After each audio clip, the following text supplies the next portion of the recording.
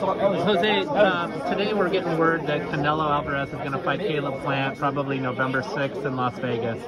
This is a huge event for you, that's connected to your son, David Benavidez. What's the update on when David will return to the ring, first of all? Thank God. First of all, I want to thank everybody for all the comments that were worried about David. He's 100% good. He tested negative yesterday. He's flying back now. He was in quarantine. He's flying back to Seattle with my grandkid. And he's super excited to see his son. And everything's going well. We hope after this fight, Pacquiao versus Ugas, we sit down with our promotion company next week, and we're going to figure it out. We want to fight in Arizona, so I'm thinking November we go back to Arizona and keep the same plan that we have, fight it in there. And we're super excited, and I'm super happy to know that David's 100% good. So there's a possibility perhaps that you could go Canelo Plant followed by David Benavidez on back-to-back weekends, something like that? We're in the same month, at least. Yeah, no, I don't really worry about that. If the times are good, that would be great. But I'm excited. Hopefully it could happen. That's a big card, Canelo against Caleb Plant. That's an exciting fight. That's the fight that we want to see. One of them is going to leave with all those belts, and it's going to be great.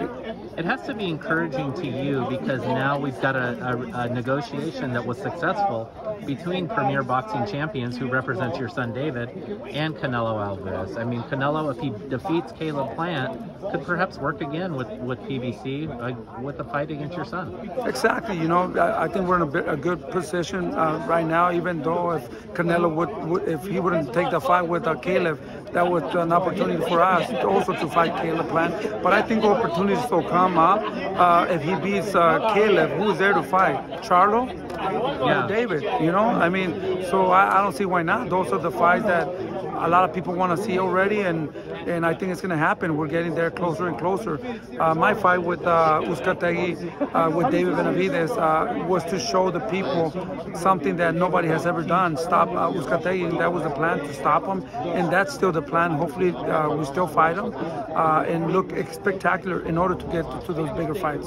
Absolutely. Do you have the expectation in your mind that you will get a Canelo fight in 2022, given what is happening right now? No, definitely. I don't doubt that. I think we are going to get that fight sooner or later. We just got to stay patient, keep working hard, staying focused, and staying disciplined. That fight would definitely come, because at the end of the day, Canelo's going to run out of fighters.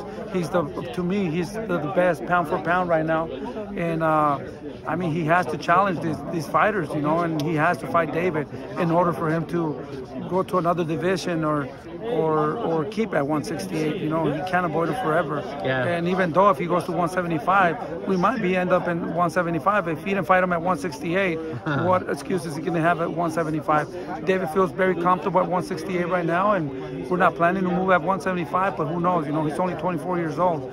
And the body's responding well, and he feels comfortable at 168. I personally don't think that Canelo is ducking anyone, and I don't think he's ducking David Benavidez, but I do believe that Canelo-David Benavidez is the best fight possible for Canelo. I don't know. I wouldn't call it ducking, but it's a business right now, Canelo and his whole team, they said it before, and, they feel that David will bring them problems. And at the end of the day, they want to make sure they have a better opportunity of beating people in an easier way, I think, and I guarantee a win.